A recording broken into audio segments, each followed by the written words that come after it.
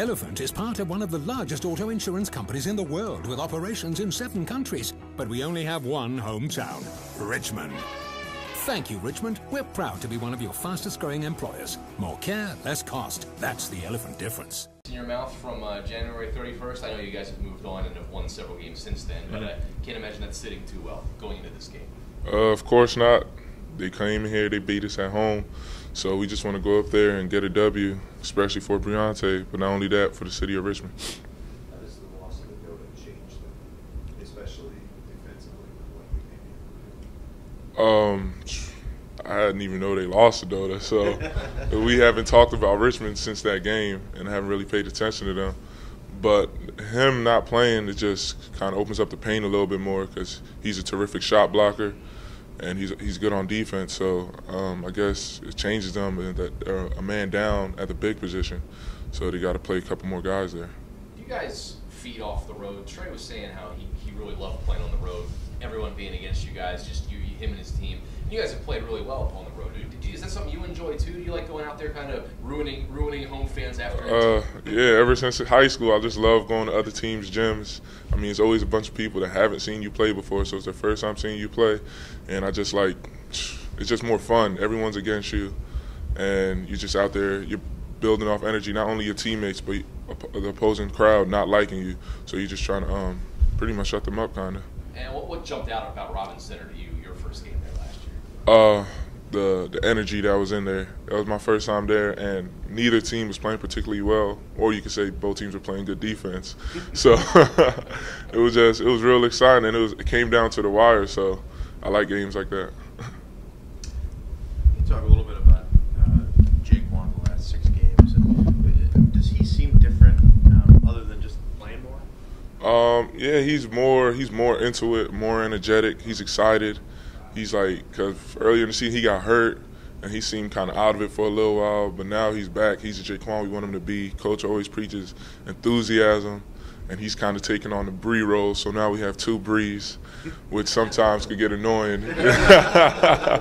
Just a lot of talking. He's always in your face talking. But, I mean, I like it. He's enjoying himself. He's playing great, and everyone's excited for him. How have you guys, as a whole, stepped up your leadership? I mean, I know you're a redshirt sophomore, but do you still feel kind of a responsibility to fill a leadership role since Bree went down?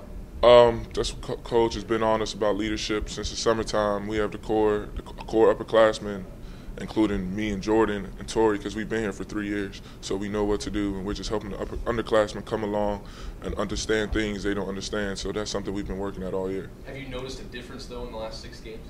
I know, more urgency, more sense of urgency. Coach asks us to do 3 things: be a little better on defense, have a little more talk, and have a little more enthusiasm. Because those are stuff Briante brought to the table.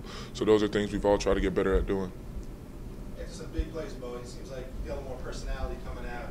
The crowd, a little posing. You feel more comfort level, or is just personality coming out a little bit? More comfortable and more personality. Coach last year, he used to always make me scream after a dunk in practice because he said I had no emotion, which was, I kind of hated screaming all the time. Like he would make me go up to his office and just scream in the offices, and I didn't understand what he was doing, but now I kind of get it. Wanted me to be myself a little bit more and just be a little more excited. Can you talk about, you've played with the senior class for 3 years, or you've been around these guys for 3 years. Can you talk about just what you've gotten from these 3 guys, what they've kind of imparted to you? Just being happy about the situation that we're in and always going hard. All 3 of those seniors are hard working. They come in, they do what they got to do, and they're always helping others get better. And that's something I just got from them. They always get us in the gym, always making us do stuff, always talking. And talk is something that really rubbed off on me, because before I got here, I really wasn't used to talking on the court or just talking in general. I just did what I had to do and just went about my business. But since I got to VCU, they've really helped me with like talking on the court especially, but also helping others out, because it's not only about yourself, it's about the team. So it's about bringing other people along with you. Obviously a coverage title's important to you, but does it take do you want to win one for guys like that? Of course, Coach always talks about this is like your last time doing this, your last time doing that. Like, why don't you help them out? Like, stuff like that. He's always talking about that. Like, this your last year, what do you want to do, pretty much? So, of course, we want to win for them, especially for Briante. He's out for the year. We're just trying to go out there and do the things we know we can do, and do what we know is under our control. Control what you can control, the Sun coach always tells us.